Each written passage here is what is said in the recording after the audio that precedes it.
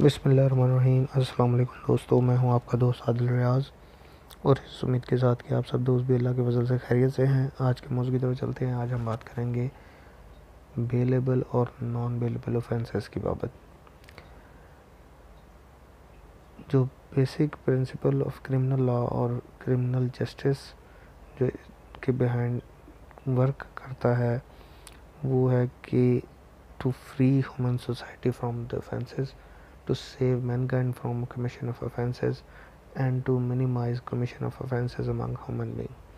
It reveals that the term offence is great importance as far as criminal law and criminal justice is concerned, and offences can be bailable and non-bailable.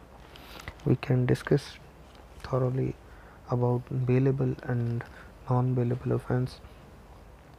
First of all, we read out the relevant provisions.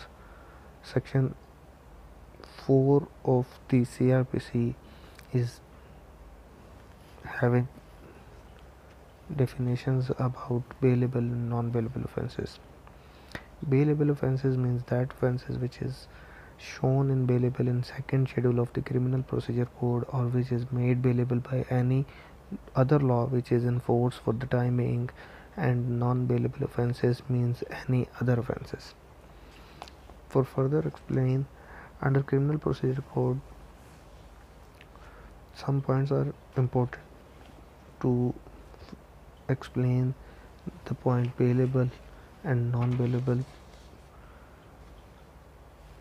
First of all, bailable offences is concerned less severe offences, while non-bailable offences are considered more severe offences. Secondly, punishment is less for bailable offences, whereas punishment is great for non-bailable offences.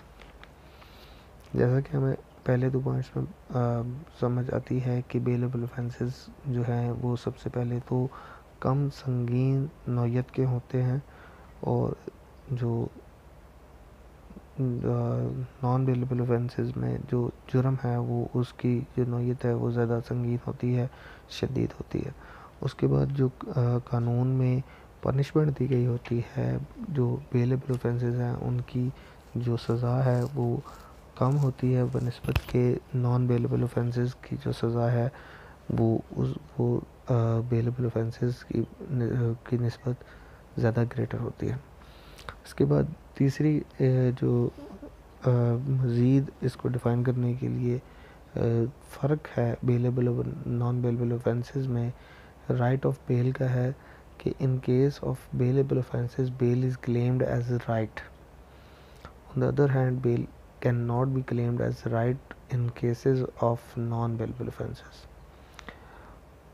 इसके बाद granting of bell की बात कर लें तो bailable offences में जो, जैसा कि हम पिछले बात से ही मुंसलिक हम आगे बात करते हैं कि जो बेल है वो नॉन बेलेबल ऑफेंसेस में जो है निस्बत बेलेबल ऑफेंसेस के मुश्किल होती है, और इसको जो कोर्ट है वो अपनी कंसीडर करता है अपनी डिस्क्रिशनरी पावर में, और दूसरे तरफ जो बेलेबल ऑफेंसेस हैं बेल इज़ गिवन लिबरली, मतलब खुले दिल से जो है वो अदालत बेलेबल ऑफेंसेस में जो ज़मानत है उसको मंजूर करती है, और जो नॉन बेलेबल केसेस होते हैं उसमें जो अदालत है वो अपनी डिस्क्रिशनरी पावर को और consider circumstances of the case को सामने रखते हुए जो है वो अदालत नॉन बेलेबल ऑफेंसेस में जो है वो बेल का फ़ैसला करती है। आज के मौजू को अगर कंक्लूड करने की बात करें तो हम कह सकते हैं कि मेन डिफरेंस बिटवीन जो बेलेबल और नॉन बेलेबल ऑफेंसेस है, accused of bailable offence possess this right that he should be released on bail, but granting of bail to accused in non-bailable offences is matter of discretion of power or discretion of the court.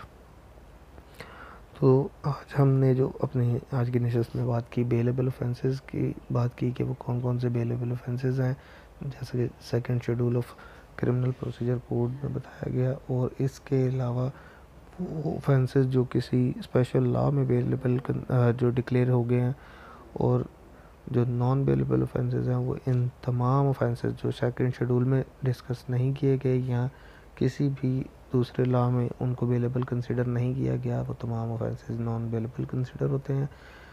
Bailable और non bailable में जो हमने main difference कि right of bell, granting of bell की बाबत हमने जो है वो बात की।